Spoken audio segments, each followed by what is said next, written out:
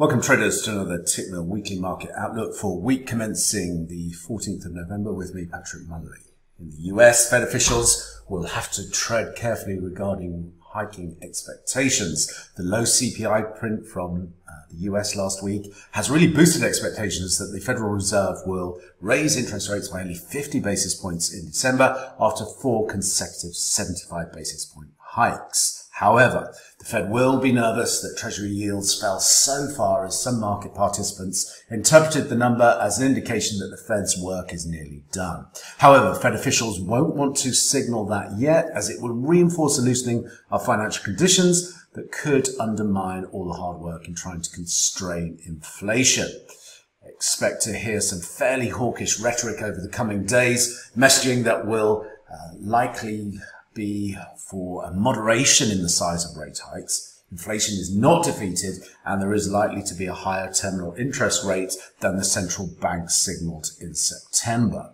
In terms of data, we get retail sales, industrial production, producer price inflation, and housing starts and existing home sales. Moderate growth is likely to be the order of the day in the activity reports, while the housing numbers will be soft due to the rapid rises in mortgage borrowing costs that have prompted a collapse in demand. PPI should come in on the softer side of expectations thanks to the falling commodity prices and freight costs, plus the stronger dollar and easing supply chain conditions. From a technical perspective, dollar index traded to our targets. We achieved the 107.72 earlier in the week, and we traded just shy of our next downside objective at the 105.97 coming into Friday's closed pretty weak on Friday. So I'm looking for any three-wave corrective moves back into the 107.70 to 108.20 area. Watch for bearish reversal patterns there to re-engage on the short side. Next downside objective is 104.42. This stage, take a close back through our invalidation level through 108.50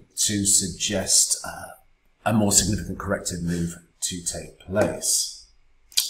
Moving to the Eurozone. In terms of data this week, we get September industrial production on Monday, 1.5% print last time out, support from easing supply issues, but the outlook is likely to remain gloomy. Heading into Tuesday, we get the November ZEW survey of expectations. Last time, negative 59.7, very challenging outlook ahead in terms of expectations there. We'll also get September trade balance. Last time out, negative 47.3 billion. Energy-related import values are still elevated. We also get Q3 GDP second estimate, looking for a 0.2% print there.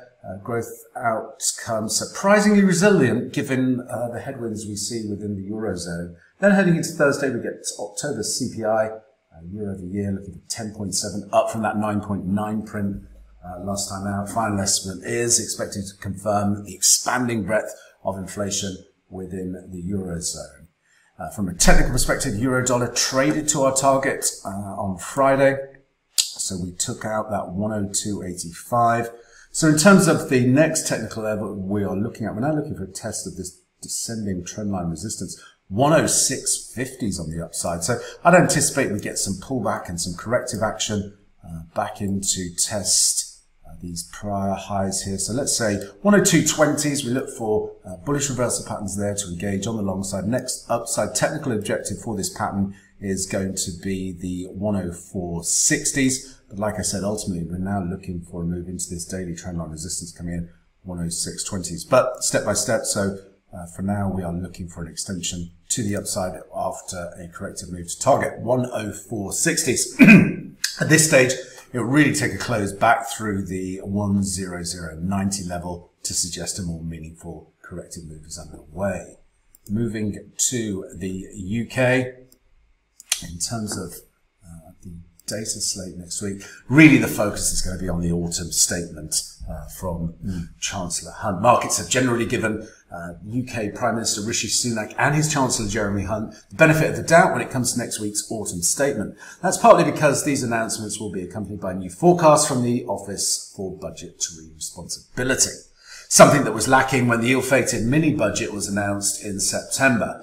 Traders, no doubt, expect the Chancellor to do enough to convince the OBR that debt will fall across the medium term, closing a fiscal deficit that would probably otherwise be 30 to 40 billion per year into 26-27. Exactly how that will be achieved remains somewhat uncertain, and pretty much every possible lever available to the Chancellor has been touted in the press at some point over the past few weeks. Recent reports suggest the Treasury will rely more on spending and taxes to do the heavy lifting, but given the real term cuts in some sizes quite sizable, already facing certain government departments, it may be that this means more noticeable cuts to investment spending. For the economy, much will depend on how much of the burden is placed on consumers via higher taxation and how immediately those changes come through. We'll also be looking at further detail on how the government intends to restructure its flagship energy price guarantee.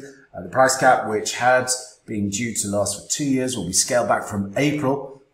Working assumptions are that households will be shifted back to the off-gem regulated price, which markets estimate to be around £3,300 annually based on the current futures prices, up from that £2,500 at the current government guaranteed level. We'll also get a few other key pieces of data in the UK next week. We get jobs on Tuesday. Hiring indicators have begun to turn lower, but so far there has been little to no sign of increased redundancies. On Wednesday, we get inflation reading.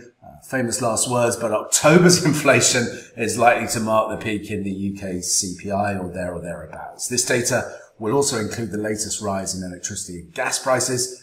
But given that we're now being fixed by the government, obviously, until at least April, their contribution has probably peaked. Still, headline inflation is unlikely to slip back into single digits until March or April of next year. And then on Friday, round out the week in the UK with retail sales, expect a third consecutive month-on-month fall in sales as the cost of living squeeze continues to bite. From a technical perspective, sterling dollar broke to new highs as we anticipated, now testing into monthly projected range resistance 118.50s. So I'm looking for any pullbacks now back into the prior highs here at the 116.60, 116.50 area. Watch for bullish reversal patterns there to engage on the long side, and we're looking for a move up into our target zone, which is this 120. At this stage, it would really take a close now back through this projected ascending trend line support, back through 115 to suggest a more meaningful pullback, and we'd be looking at the primary trend line support into the 113.50s. Moving to Japan. From a data perspective, what have we got on the slate next week? Well, on Tuesday, we're going to get Q3 GDP. Last time out, 0.9%, looking for a weakening there to 0.3%. Weak trade is likely to offset support from consumption. We'll also get September industrial production. Last time, negative 1.6%, and that's the final estimate read coming into that print. And then on Wednesday, we'll get September machinery orders. Last time, negative 5.8%, looking for a positive 0.6%. Volatility continues, but points to downside CapEx spending risk. And then we round out the week on Friday with October CPI year over year. Last time out, 3%, looking for an increase there up to 3.7%. Price pressures are building, and the BOJ is certainly focused on wage inflation. From a technical perspective, dollar yen traded through our targets, so we hit the 143.20s, traded through the 141.13s, and as of Friday, I updated that I was looking for a test of this 139.20. We got that and exceeded it to the downside. So looking at new technical setup or the new pattern that I'm tracking now, I'm looking for a corrective move, three-wave corrective move, something similar to what we saw into the early part of November before we get that next leg to the downside. So we are going to look for some support to develop around this low here, 138.30s. Three-wave corrective moves back into the midpoint of the channel here. So something around 141.50s. From there, we watch for bearish reversal patterns to re-engage on the short side, targeting a move down to test the equality objective into that 136.14s. And we can see here we have the high volume node on the daily time frame just below there, 135s. So, like I say, bearish reversal patterns into that 141.40s, 141.50s to target those downside objectives. From an invalidation perspective, really, we need a close now back through this trend channel resistance, which is likely to come in as we start the week back through 145. So unlikely we see that early in the week, and we're looking for further downside extension. Heading down under to Australia. In terms of data, get the RBA minutes on Tuesday, more colour on that November decision. Also get October overseas arrivals. Net temporary visa arrivals are starting to pick up in Australia. Then on Wednesday, we get October Westpac leading index, last time negative 1.15%, pointing to a material loss of momentum really heading into 2023. We will then also get Q3 wage price index. Last time 0.7%, looking for a positive 0.9%. The outsized increase in minimum wage should be seen through the last quarter's data.